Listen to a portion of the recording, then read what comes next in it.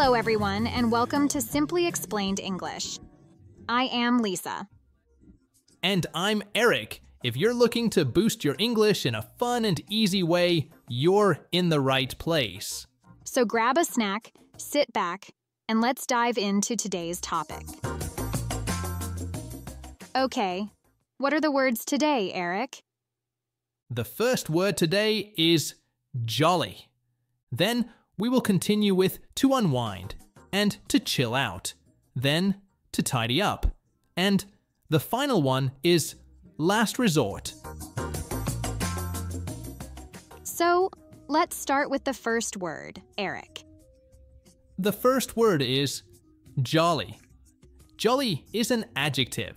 It means happy and cheerful. We use it to describe someone who is in a good mood or something that is fun and lively. For example, he is always jolly during the holidays. It means that he is very happy and cheerful when it is holiday time. He probably smiles a lot and spreads good cheer. And for the second sentence, we had a jolly time at the party. It means that we had a lot of fun and everyone was in a good mood at the party. It was a lively and enjoyable event. Great example, Lisa. When using jolly, it's important to remember that it's an adjective. We use it to describe people, events, or even things that make us feel happy and cheerful. Great. Now, let's have a short dialogue using the word jolly. Did you see Mr. Thompson today? He seemed so jolly. Yes, I noticed that too. He was smiling and laughing with everyone. It's nice to see someone in such a jolly mood. It makes the day better. I agree. Seeing him jolly made me feel happier too. Now let's talk about our dialogue. Lisa, what do you think about Mr. Thompson's mood? Well, based on the dialogue, Mr. Thompson was very happy and cheerful today.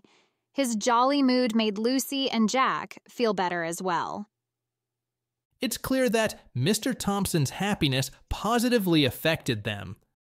By the way, do you know anybody who is jolly, Lisa? Yes, I do. My friend Sarah is always jolly. Being around her makes me feel happier. How about you, Eric? My uncle is a very jolly person, especially during family gatherings. His cheerfulness spreads to everyone. Do you think being jolly is important? Yes, it's important because it can make other people feel better and improve the environment. I agree. A jolly attitude can make challenging situations easier to handle.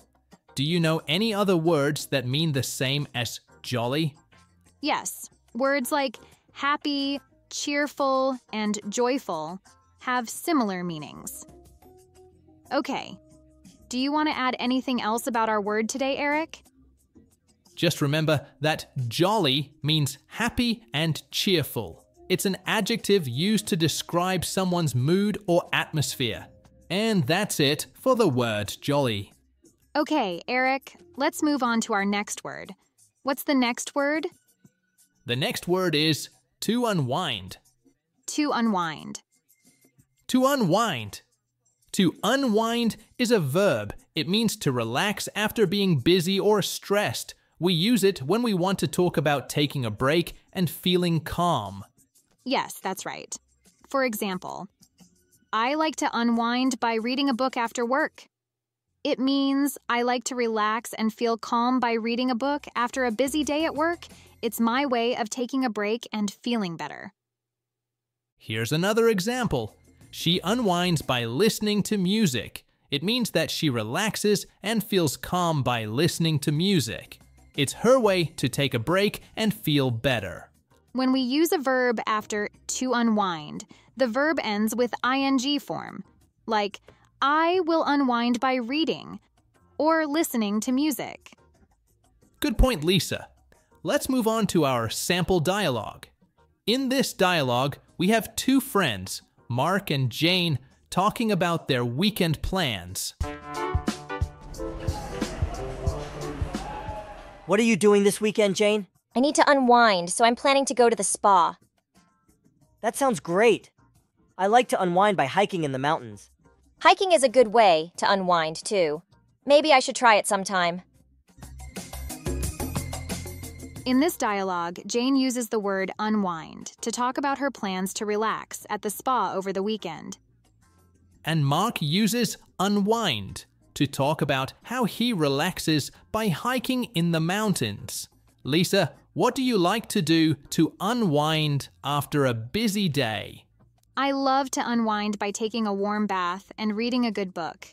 It helps me relax and forget about the stress of the day. How about you, Eric? I like to unwind by playing the guitar. Music helps me feel calm and happy. That sounds wonderful. Do you think it's important to find time to unwind? Yes, definitely. Taking time to unwind helps us feel better and be more productive. It's important for our health. I agree. Do you have any tips for our listeners on how to unwind effectively? I think finding a quiet place and doing something you enjoy is key. It could be reading, listening to music, or even taking a walk in nature. Great tips, Eric. It's important to find what works best for you and make time for it. I completely agree. Okay, let's move on to our next word. What's the next word, Eric? The next word is chill out. Chill out. Chill out. Chill out is a phrasal verb. It means to relax and not worry about things. Here's an example sentence. After a long day at work, I like to chill out and watch TV. It means that after a long day at work, I like to relax and watch TV to feel better. Here's another example. You should chill out and not stress about the test. It means that you should relax and not worry too much about the test. Now, let's briefly discuss some grammar related to chill out. This phrase is a phrasal verb and is often used in informal contexts. You can use it in the imperative form to give advice, like chill out, or in statements like I need to chill out. Great. Now, let's have a short dialogue using the phrase chill out. In this dialogue, we'll have two friends, Emma and Tom, talking at a park. You seem stressed, Tom. What's wrong? I have so much homework to do. I don't know how I'll finish it all. You should chill out and take a break. It will help you feel better. You're right. I'll chill out for a while and then start again. What do you think about Tom's situation, Lisa? Well, Tom is very stressed about his homework. Emma suggests he should chill out and take a break to feel better. Emma's advice is good. Taking a break and relaxing can help reduce stress. That's right. Have you ever had to tell someone to chill out, Lisa? Yes, I often tell my sister to chill out when she gets too worried about small things. How about you? I sometimes tell my friends to chill out when they get too stressed about exams. Do you think it's easy to chill out when you're stressed? No, it can be hard to relax when you're stressed, but it's important to try. What do you think? I agree. Finding ways to chill out, like listening to music or going for a walk, can really help. Lisa, do you know any other phrases that mean the same as chill out? Yes, phrases like relax, calm down, and take it easy have similar meanings. Great. Just remember that chill out means to relax and not worry too much. It's a phrasal verb used in informal situations. Thank you for the explanation, Eric. Now, let's explain the next word. The next word is tidy up. Tidy up. Tidy up. To tidy up means to make a place neat and organized by putting things in their proper places. It's about cleaning and arranging things to make an area look nice and orderly. That's right. Can you give some example sentences, Eric? Sure. Here's my example. I need to tidy up my room before my friends come over. It means I need to clean and organize my room, put things away, and make it look neat before my friends visit. Good explanation. Here's my example. Mom asked us to tidy up the living room after the party. It means that after the party, Mom wanted us to clean the living room and put everything back in its place to make it look organized again. Great! Tidy up is a phrasal verb. We can use it as tidy up or tidy something up. That's right. We can also use it in different tenses, like I am tidying up or she tidied up. Now, let's hear a dialogue using this phrase. Ready, Lisa? Ready. Tommy, your room is a mess. Can you tidy up before dinner? Do I have to, Mom? I'm playing a game. Yes, you do. If you tidy up now, you can play more after dinner. Okay, I'll tidy it up. But can you help me? Sure, I'll help you start. Let's tidy up your toys first. That was a nice dialogue, Eric. Why did Mom want Tommy to tidy up? Mom wanted Tommy to tidy up because his room was messy. She wanted it clean before dinner time. That's right. And how did Tommy react at first? At first, Tommy didn't want to tidy up because he was playing a game, but then he agreed when Mom offered to help. Exactly. Do you think it's important to tidy up regularly, Eric? Yes, I do. Keeping things tidy helps us find things easily and makes our space more pleasant. What do you think, Lisa? I agree. A tidy space can also help us feel more relaxed and organized. Do you like to tidy up, Eric? I don't always enjoy it, but I feel good after I tidy up my room.